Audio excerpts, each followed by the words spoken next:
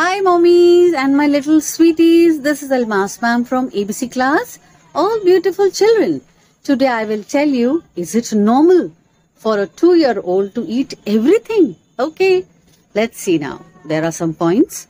It's normal for a 2-year kid to eat everything because babies like to put in everything. They're exploring, okay?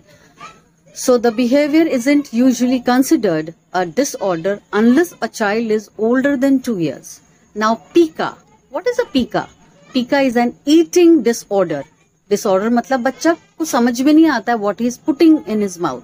Whether it is a clay, कभी-कभी आटे का मम्मा बनाती है ना पेड़ा बेलने के लिए. So that the child wants to eat. So there are many things which the child wants to eat which is called PICA. ठीक है? But for people with development or mental health concerns, it is really a thing to be put into mind and how it has to be avoided for little ones. So here, be careful and vigilant what your child is eating and be a careful mom. Be vigilant what a child is putting. Okay, babies? Okay, mummies? Take care till then. Bye-bye. And it's not difficult. It is a very simple thing.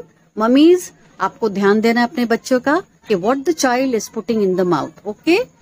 And remember, they are little ones. आप भी बड़े होके गड़बड़ करते हो तो they are toddlers, okay? Bye bye till there. Take care.